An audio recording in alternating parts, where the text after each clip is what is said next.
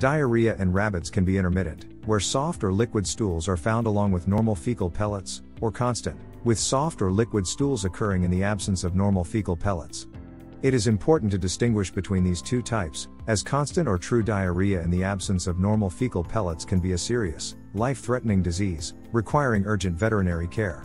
In contrast, intermittent diarrhea, known as cecal diarrhea, is less urgent, but nevertheless should be evaluated by a veterinarian if diet changes alone are not effective.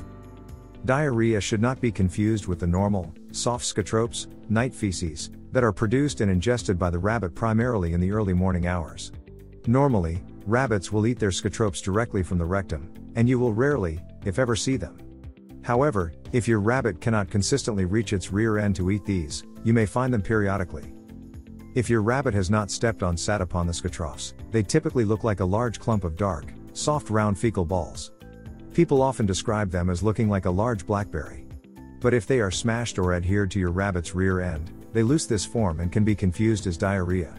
The most common causes for uneaten scatropes are obesity or spinal or arthritis pain, both of which prevent the rabbit from consistently reaching its rear end to eat the scatropes. Causes: inadequate amounts of roughage in the diet, in the form of grass or timothy hay. Stress. Infectious agents, bacterial, viral, fungal, parasitic. Weaning. Drugs, especially antibiotics, and toxins. Dietary indiscretion, eating inappropriate food or material. Metabolic diseases. True or constant diarrhea can cause dehydration and electrolyte disturbances, and is a serious disorder.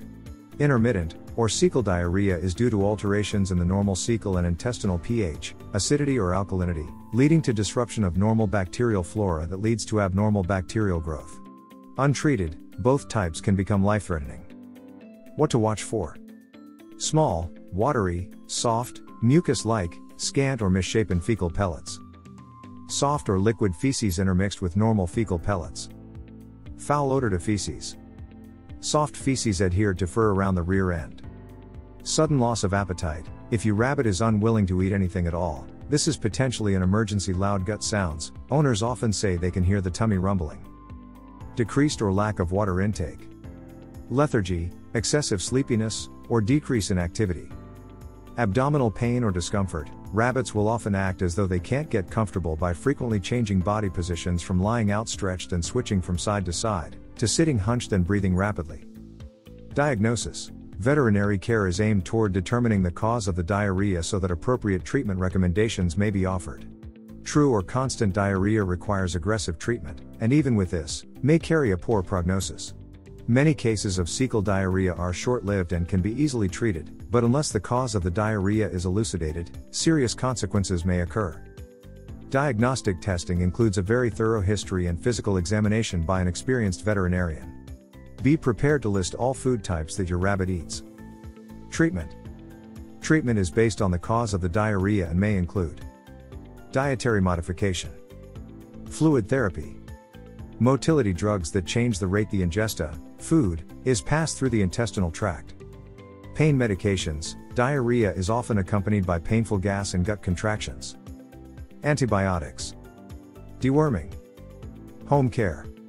If your rabbit has a normal appetite, is eating and drinking normally, is passing normal, round, firm, fecal pellets with occasional soft stool mixed in with the normal pellets, and otherwise acting normally, you can try modifying the diet. Feed only grass or timothy hay and a high-quality rabbit pellet, with no seeds, nuts or colored nuggets mixed in. Eliminate all vegetables, fruits and other foods, and provide fresh water constantly.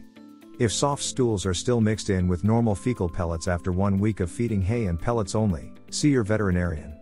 If your rabbit stops eating, or stops producing normal fecal pellets, see your veterinarian immediately. Administer only prescribed medication and provide fresh water at all times. Encourage your rabbit to eat frequently.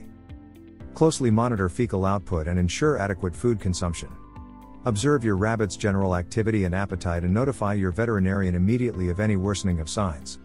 Keep the environment stress-free. If you enjoyed this video, kindly press the like button. Also, don't forget to subscribe with notifications on, so that you don't miss out on videos like this. Thank you for watching.